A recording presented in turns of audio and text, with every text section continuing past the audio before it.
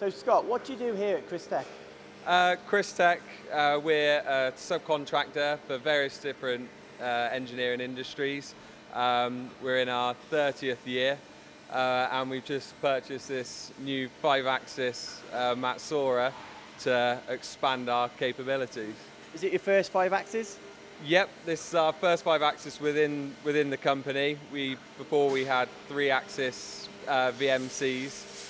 So yeah, we're just looking to expand, like I said, increase our capabilities and move into different sectors of work. With buying machines like this from Matsura, it comes with programming challenges, so how do you overcome these challenges? We looked at various different software packages to control the Matsura. We wanted to go with our offline programming, which we didn't have before on our previous VMCs. Everything was done online. So yeah, we looked at various different packages and we came to the conclusion that hyperMill from OpenMind was the most suitable package to run the machine. And how did you come to that conclusion? Looking at the other packages that were available, we found that hyperMill was the most dedicated to the 5-axis machine. And what features do you like on hyperMill? The collision detection I find is absolutely brilliant. So all of our tools on the machines, we get 3D models from the manufacturers, load them into hyperMill. We have 3D models of the machine from Matsura, and yeah, before any programs run, we do collision detection and full simulation on screen. And I know this part here you use the anti-collision for, so can you talk us through it? This part here, with our holding system, the Langweises, you can hold on 3 millimeters, and this part here actually measures 3.25, so we are really getting to the limits of what we can do.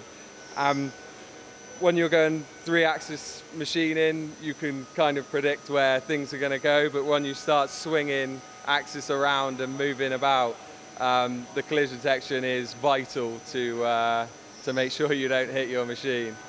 And like you say, you're using it for your 5-axis machines, but you've got a shop full of VMCs, so are you not using it on your VMCs? No, we have post-processors for all of our other machines. This particular machine runs on FANUC, but our other ones are all Siemens. But yeah, it's fully integrated on all of our other VMCs. And how was the learning cycle? I know you've only been using it a number of months, but was it easy to pick up?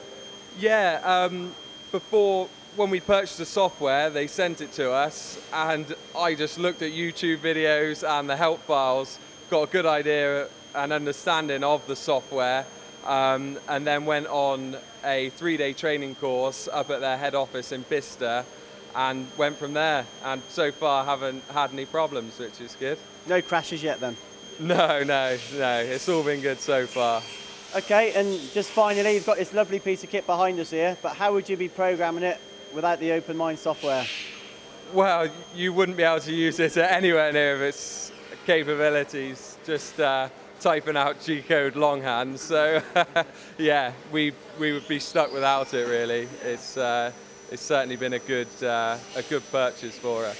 So happy with OpenMind? Yeah, the support is absolutely brilliant. Anything we need, I just send them an email, give them a ring. We have engineers come in here. We have Renishaw probing on the machine, and hyperMill copes with that really well. When you speak to a lot of the manufacturers of these CAD/CAM softwares, they kind of seem to shy away from the probing cycles. But yeah, hyperMill, I actually have programmed hyperMill to bring the probe out. It'll come down, measure the job, update the work offset, and then recut the job all on its own kind of thing. You don't need to be here, do you? No, that's the thing. It just runs itself.